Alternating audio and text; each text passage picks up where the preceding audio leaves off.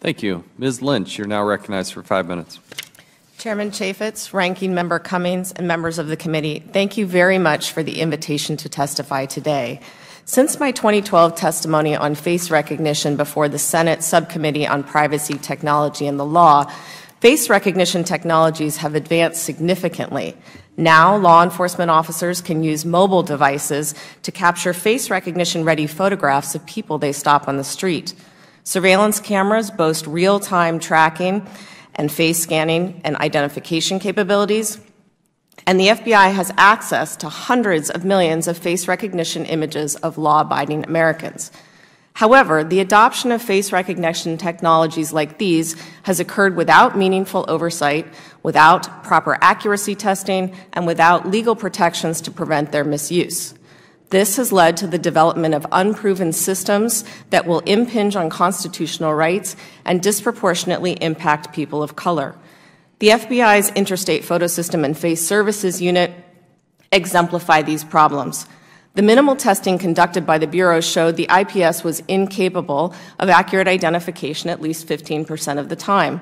This has real-world consequences. An inaccurate system will implicate people for crimes they didn't commit, and it will shift the burden onto innocent defendants to show they are not who the system says they are.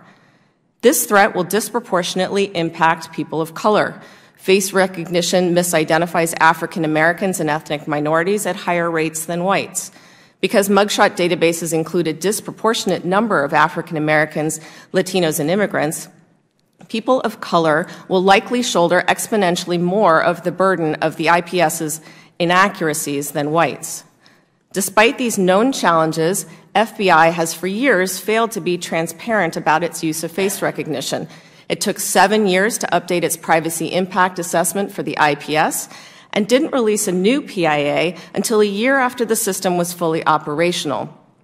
And the public had no idea how many images were accessible to its Face Services Unit until last year's GAO report revealed the Bureau could access nearly 412 million images, most of which were taken for non-criminal reasons like obtaining a driver's license or a passport.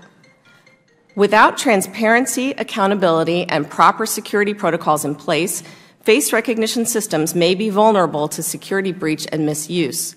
This has already occurred in other contexts. For example, in 2010, ICE enlisted local police officers to use license plate readers to gather information on gun show customers.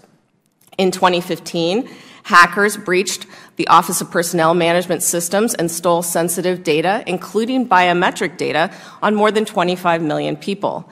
And in 2015, the Baltimore police may have used face recognition and social media to identify and arrest people in the protests following Freddie Gray's death. Americans should not be forced to submit to criminal face recognition searches merely because they want to drive a car. They shouldn't have to worry their data will be misused by unethical government officials or stolen in a security breach. And they shouldn't have to fear that their every move will be tracked if the network of surveillance cameras that already blanket many cities are linked to face recognition. But without meaningful legal protections, this is where we may be headed. Without laws in place, it could be relatively easy for the government to amass databases of images of all Americans and use those databases to identify and track people in real time as they go about their daily lives. As this committee noted in its excellent 2016 report on law enforcement use of cell site simulators, advances in emerging surveillance technologies like face recognition require careful evaluation to ensure their use is consistent with the protections afforded under the First and Fourth Amendment.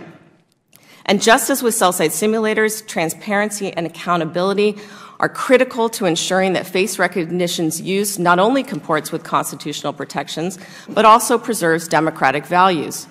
Justice Alito noted in his concurring opinion in United States v. Jones that in circumstances involving dramatic technological change, the best solution to privacy concerns may be legislative. Just as this committee found with cell site simulators, the use of face recognition must be limited. Specifically, law enforcement should be required to get a warrant before accessing non-criminal face recognition databases and before conducting real-time tracking and identification. I urge this committee to introduce legislation to do just that. Thank you once again for the invitation to testify. I'm happy to respond to questions. Thank you. I appreciate it.